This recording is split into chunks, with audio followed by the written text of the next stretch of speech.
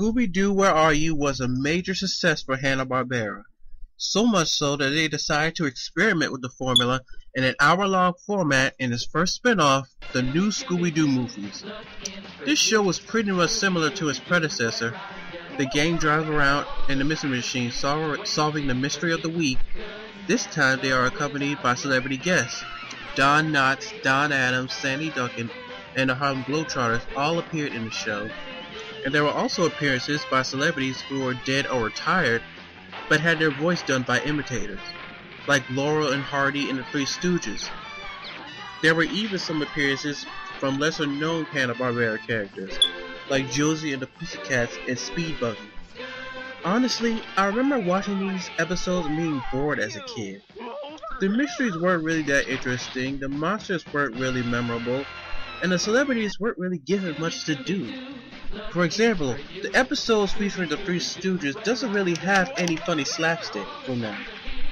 I guess you could argue there are really heavy restrictions on violence in children's TV back then, but I think they could have made it work.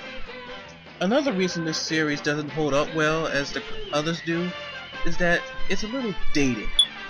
Most of the celebrities used in the show were celebrities that were popular at the time. But then again, I wouldn't know who Don Knotts, Jonathan Winters, or Phyllis Diller were if it wasn't for this show. Not all the episodes were duds though. There were some memorable episodes, like the dynamic Scooby affair, with Scooby and the gang meet Batman and Robin and stop a counterfeit money scheme by Joker and Penguin.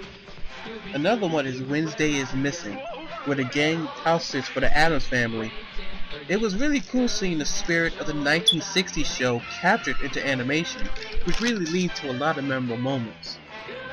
So overall, while in no means a bad show, the new Scooby-Doo movies is pretty bland and forgettable.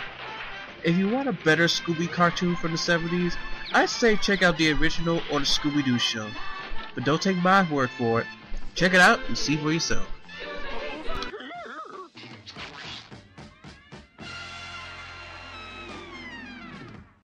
Scooby-Doo, looking for you. Scooby-Doo, where are you? All the stars are here, waiting for you.